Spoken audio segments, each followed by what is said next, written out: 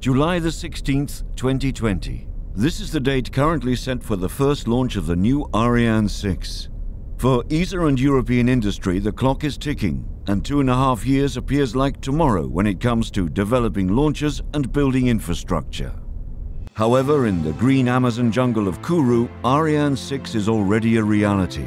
The future launch pad is already well underway, and the infrastructure for Europe's newest launcher is taking shape.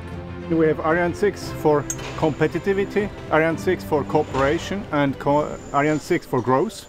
Here is a demonstration. It's European industries coming here to French Guiana, building with local industries the launch pad from where we will launch mid-July 2020 the first Ariane 6. The most impressive part of the Ariane 6 launch site is the giant hole for the launch pad, which is now finished.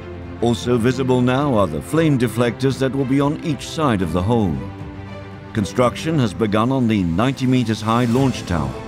This tower has to protect and shelter the rocket until a few hours before liftoff. Some 600 meters from the pad, the future Bâtiment d'Assemblage Lanceur, the launcher assembly building, is being built.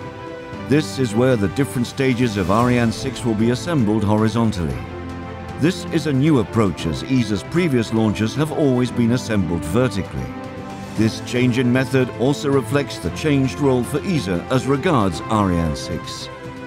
ESA and its member states have a new role in Ariane 6 in the sense that we change governance. Governance by giving more responsibility to industry, to the private sector, while the public sector has defined the high-level requirements, which means that we said we want a cheaper launcher, we said we want an environmental friendly launcher, we want a flexible launcher, and this is absolutely key in the current situation to be ready to catch new markets, and Ariane 6 will be the right response to that. Today in the jungle of Kourou, the sound of cranes and bulldozers can be heard, as builders are now working from early morning until late in the evening in an effort to finish the launch site in time. Meanwhile, in Europe, the production of the launcher itself is due to start next year, with several tests of the new engines and boosters that have been developed for Ariane 6. However, Ariane 6 is not the only new launcher which ESA is building. There's also Vega C, the enhanced and more powerful version of the lightweight launcher Vega. Its first launch is planned for 2019.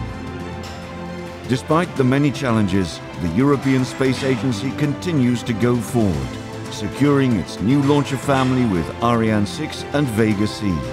Thanks to ESA and industry, Europe will remain a space power with a guaranteed access to space.